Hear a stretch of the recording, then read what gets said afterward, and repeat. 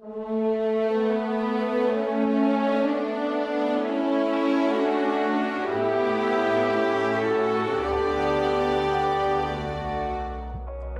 primero a reconciliarte con tu hermano. Qué importante es para Jesucristo vivir en reconciliación.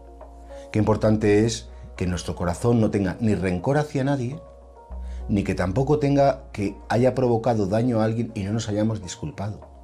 Porque a veces podemos decir, no, Señor, yo qué bueno soy, cuánto rezo, cuántas cosas hago, y a lo mejor he dejado muchos cadáveres en el camino. He tratado muy mal a muchas personas y oye, pues tengo que decir que por lo menos que lo siento.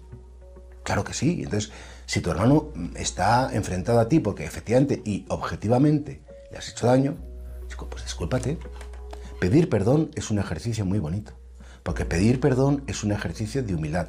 A lo mejor pides perdón a alguien y te dice, déjame en paz, no te lo acepto, no quiero. Bueno, pero tú por lo menos lo has intentado, lo has dicho y esa persona sabe que estás arrepentido de lo que has hecho. Y eso para Dios es muy importante. ¿Por qué? Porque efectivamente luego nosotros le pedimos perdón a Dios. Claro que sí, y queremos ser perdonados. Y Dios nos dice, la medida que uséis, la van a usar con vosotros. Y por eso piensa que las personas a veces te reclaman cosas y a lo mejor pueden tener razón. Hay gente con mucha cara que te pide de todo. Y dice, oye, pues mira, no te puedo dar esto que me pides porque no me veo capaz, o no es justo que te lo dé, o no está bien que me exijas así. Bueno, hay que ser valiente y hay que saber decir que no a quien te pide injustamente las cosas. A veces los chicos, los jóvenes, son muy tiranos con los padres, les piden de todo. A veces los padres son tan exigentes con los hijos que les piden las mejores notas, mejores o cuántos, y bueno, los chicos a lo mejor no llegan. Pero luego hay gente que sí tiene derecho a pedirte cosas, claro que sí. Hay gente que te reclama, hay gente que necesita tu tiempo, tu cariño, tu atención, tu comprensión, tu paciencia. Y por eso Jesús dice, vean, plantéate en qué cosas estás en deuda con los demás. Y antes de llevar tu ofrenda al altar, arréglate con tu hermano. Intenta arreglarte.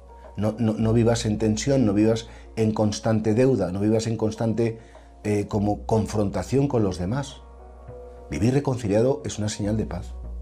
Saber que, bueno, que nos hemos equivocado, que hemos metido la pata, que a mis padres no les he querido como se merecen, o que a lo mejor a tu mujer no la has querido, a tu marido no la has querido. Bueno, todo eso nos puede pasar, pero arrepentidos. Sintiéndolo muchísimo, decir, Dios mío, ¿cuántas cosas no han salido bien en mi vida? Pues muchísimas. A quien haya hecho daño le pido sinceramente perdón. Quien me haya hecho daño, sinceramente le perdono. Yo quiero vivir en paz. No quiero tener deudas con nadie. Decía San Pablo, a nadie debáis nada más que amor. Y sobre todo reconciliado también contigo mismo y reconciliado con Dios. Esas son como esas dimensiones que nos definen como personas.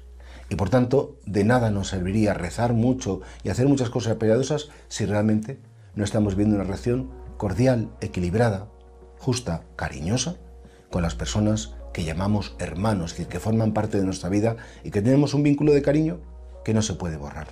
Vivir reconciliados.